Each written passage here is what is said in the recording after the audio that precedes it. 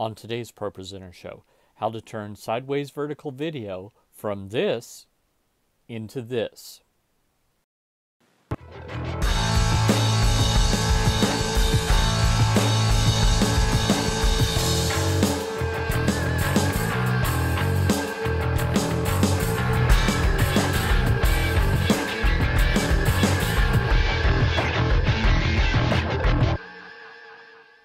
Hi, and welcome to another episode of the ProPresenter show. My name is Paul Allen Clifford. You know, sometimes at the last second, you'll get a video and you just don't have time to deal with it, but it needs to go into your ProPresenter presentation. So what do you do when it's a vertical video? And to add insult to injury, when you bring it into ProPresenter, it's sideways, like the video that I used in the intro. Well, let's head over to my computer and take a look. Someone shows up late with a vertical video. You might copy it onto your hard drive and it'll look just like this, and you'll think, no problem, I'll just bring that into ProPresenter. It won't look perfect, but it'll be okay. But let me show you what happens when you do pull that into ProPresenter. So let's head over here. Not this. This is what you want. What it actually does, let's copy over into Finder. Actually, let me first show you. If you bring it in as a background, it's sideways. If you bring it in as a foreground, it's sideways. If you bring it in onto a slide, let me show you that one.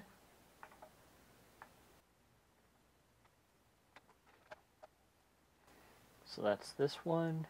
If you bring that into a slide, it's also sideways.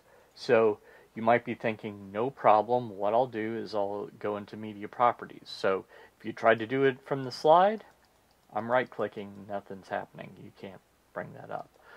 I can right-click on this slide and there's no media properties.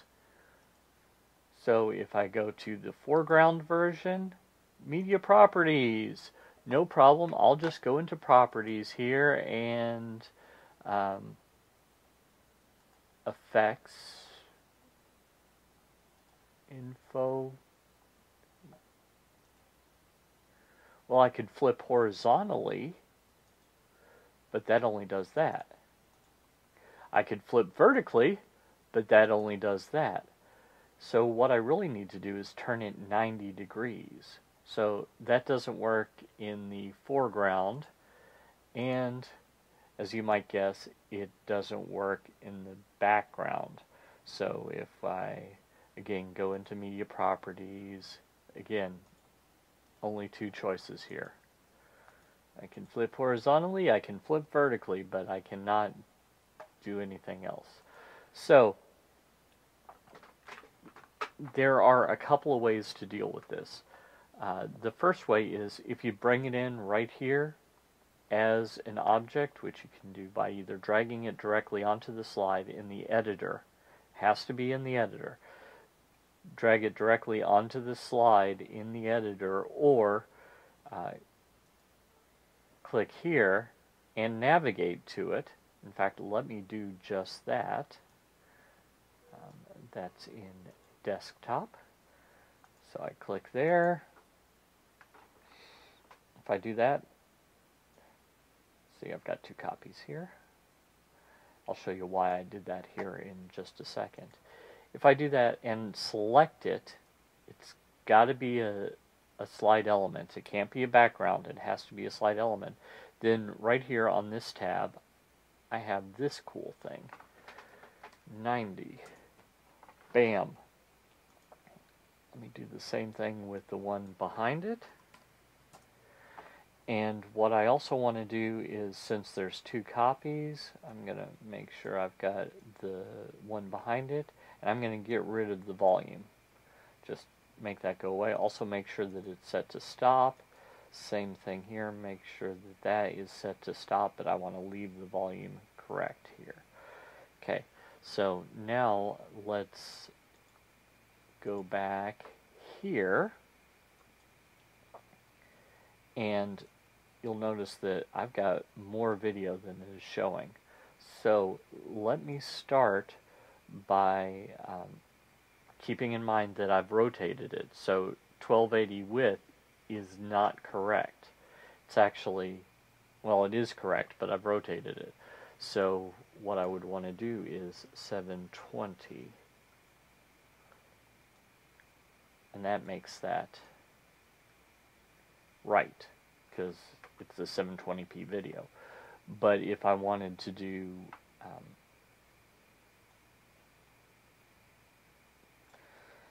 so actually let me do that on this one here, 720. Okay, so I could just play the one with the black background, nothing wrong with that. But the reason I brought in this second one here is, and let's make sure, because yeah, that's the one I want, because it has no volume, is because instead of making it the same size, I actually want it to be much bigger. So let's make it 1280 tall, which, because I rotated it, is actually 1280 wide.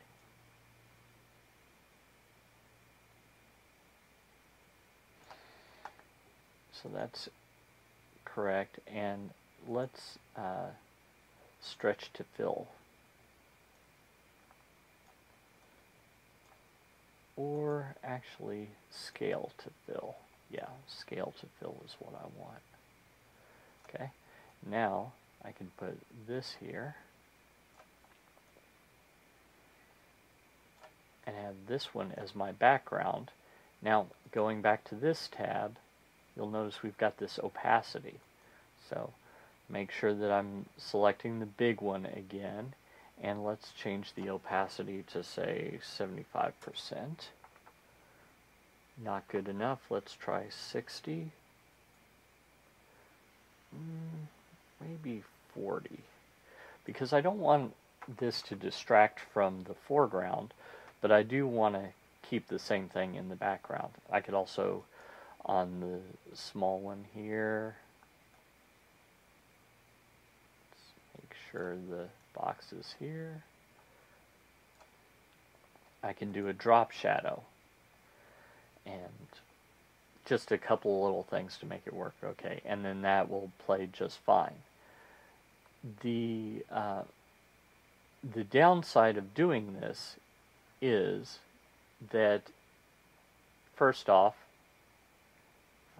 let me make sure the volume is off. First off, when I do this, you'll notice I don't have playback control. It's playing, you can see it moving, but I don't have playback control. That's because it's on the slides layer. The other problem is I can't trim it.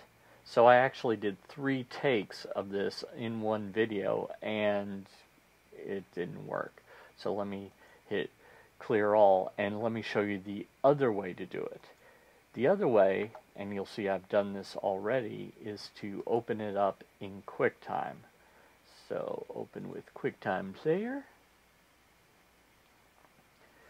and then I can go to where I want, go to File, Edit, Trim, and I can trim it to however I want it to be.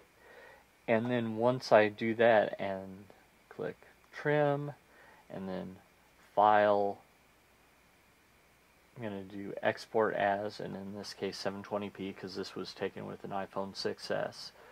720p, then I'll get something like this. Let me kill QuickTime right here. It's going to ask me if it wants to save it. I don't want to. So I did it like this, and now it looks right here. And if we go back into ProPresenter and edit slide, let me get rid of this one.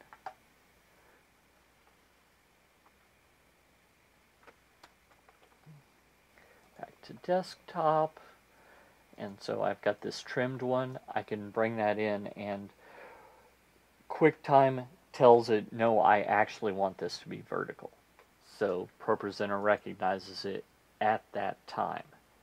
So those are a couple of different ways to deal with that problem when you have vertical video that's sideways. I do want to say that I brought in the vertical video here as a background, and it had stretch to fit on, so instead of me looking like this, I've miraculously gained a lot of weight very quickly. So you do want to make sure that you don't make that mistake.